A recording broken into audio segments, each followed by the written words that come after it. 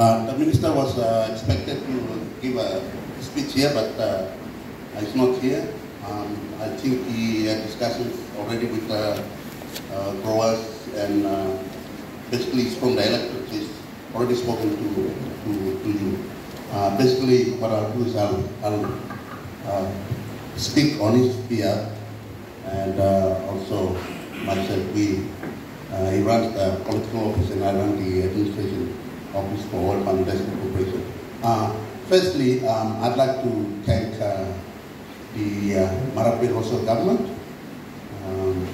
The Prime Minister, when he took office,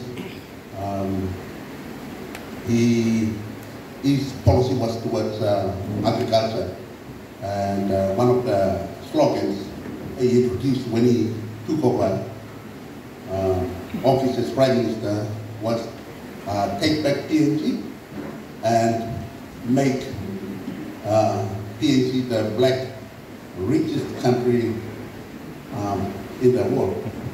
I think that statement was not wrong, it's not wrong. We got everything here in this country. Going forward, I also want to thank him again for creating a oil palm ministry to take agriculture forward.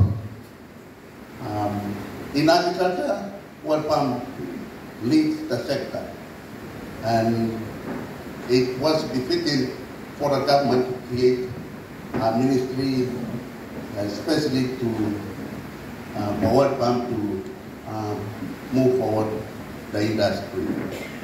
So I once again thank the Marape Rosso government for creating a ministry for oil palm. That's number one. Number two, I would like to acknowledge and thank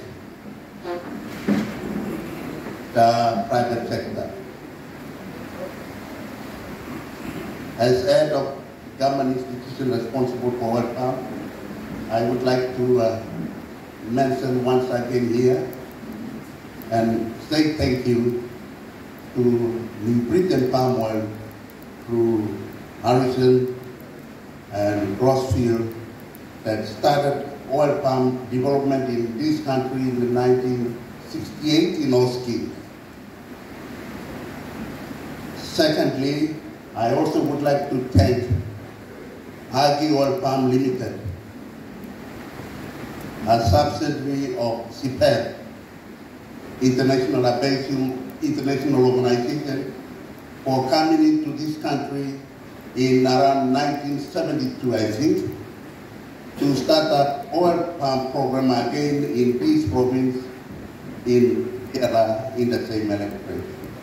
And going forward, we also want to continue to thank the other companies that came and started oil palm business in Pupita and in ABN and in Millen Bay.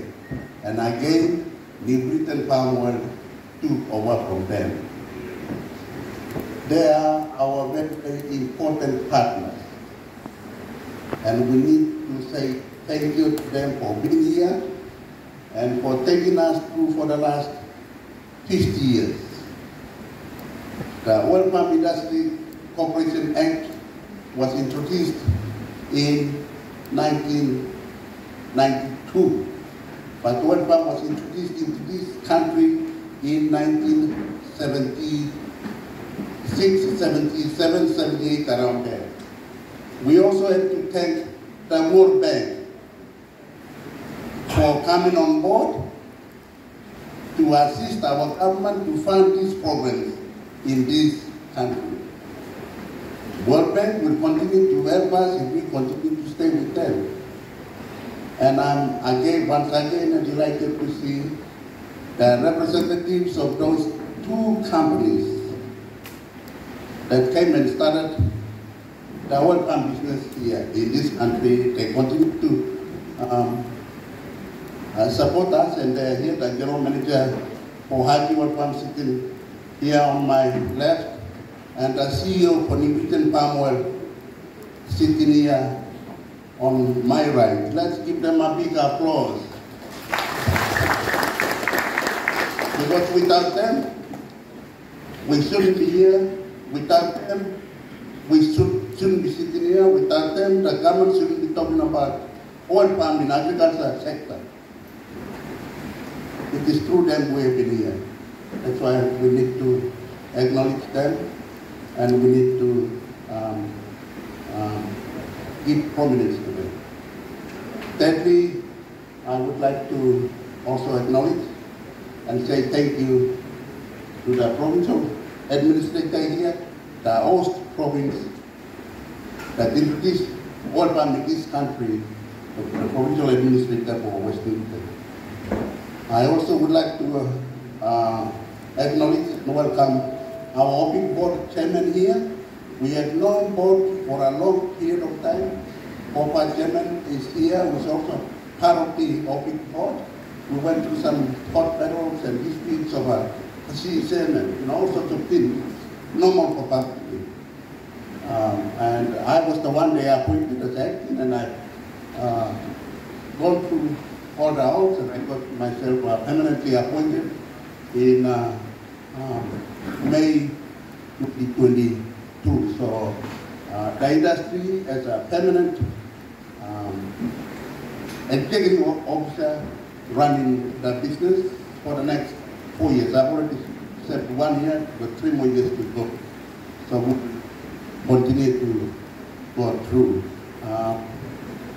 I also, the board members, we have the Austin Growers Association Chairman, Yellow Growers Association Chairman, Treasury is also, department is also part of the board, DAL part of the board. I wish to thank you all for being opted through TINA to this stage where the government has given direction for us to look at the OPIC 1992 and look for a way forward into the future on how we can be able to mold and shape the industry going forward. I acknowledge the presence of OPRA director here. OPRA is a very, very significant organization in our business. Without research and development, we can't go. Pest and disease is prevalent everywhere around the world. OPRA has been good. OPRA is registered as an NGO, and it runs as an independent organization funded by the small oilers and the medium company on a small levy of 3 kina or 3 kina 20. That's a very small levy. We complain about levies, that's not money. That levy we contribute 3 kina equates to 3 or 4 million. That's not enough money to run an institution like OPRA, but they've managed to run through, and they will continue to remain as OPRA. The bill and legislation doesn't touch on them, so we will see that OPRA going forward. Thank you, Director, for being here with your staff. The DDA CEOs, I also welcome you. And we have the LFC presidents here. We welcome you, and we believe that going forward, you will contribute equally here. All leaders within the community, tribal leaders, our growers, we welcome you. All stakeholders, AGO, I welcome you on behalf of the Minister and my office to take part in this consultative meeting. Just a basic rundown to why the government is pushing for the legislation to go is that, as I've said, oil palm was introduced in 1968, and what we have in the country is what was introduced in that era. We have less than 200,000 hectares planted. Around about 40% of that is small oil, and 60% of it is the milling company. Just imagine, we have 48 million hectares in this country.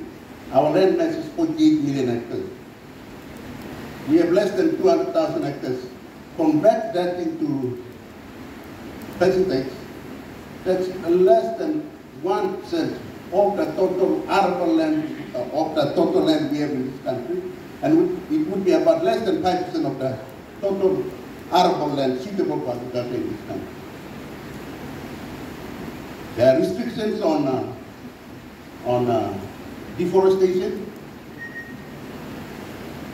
but we have enough savanna land in this country, and that's what we are focusing on. As a government, something has to be done. Poverty level in this country is very high. Our population is increasing. Where can we go? The only way is to go back into agriculture. And the government is focused to increase agriculture activity in this country. And I've been challenged on a daily basis, on a weekly basis, on the status of the legislation. But we have a team here going forward that has been working on.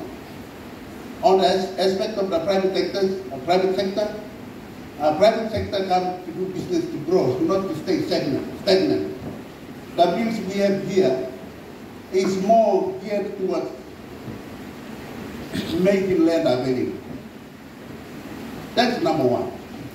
The former speakers here have said 60 million hectares in Indonesia. The government owns the land. 5 million hectares in Malaysia. The government owns the land. They have no issue. Publicly owned the land is owned by the people. And it is very, very challenging to have access to land for development.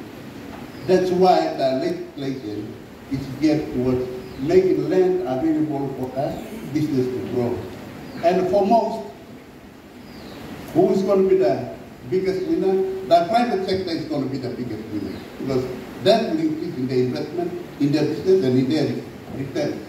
We cannot continue to stay in the 200,000 or less hectares and make the same kind of money and hoping for the price to increase.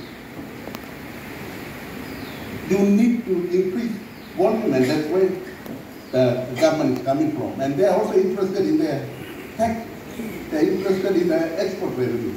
That's where we are coming from. And the legislation and the stakeholder consultation we are going through for the policy development is a win-win thing for everyone. No one is going to be left alone, or no one is going to be. So we have to take this with a positive mind so that we can holistically look at the policy. Draft deals have been done, but that's not final. We can discuss, we can amend, and going forward, we can do a fine bill. The speakers have been saying that we have two bills. I just want to stress on the two bills. One bill is to regulate the industry. We must get this clear. The other bill is to grow the industry. So, in the same reform that we are doing, we have two legislations. One to regulate the industry, and the other to grow the industry.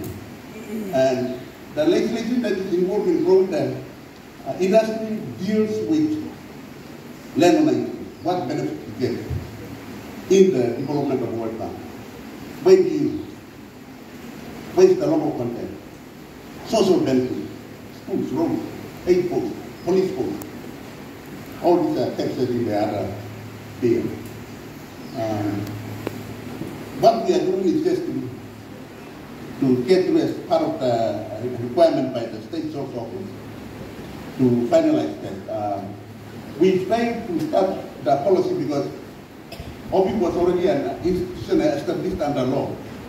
So DAL and the other government departments said, no, let's just go ahead and draw up the bill, because we have an institution already established that is catering for the industry.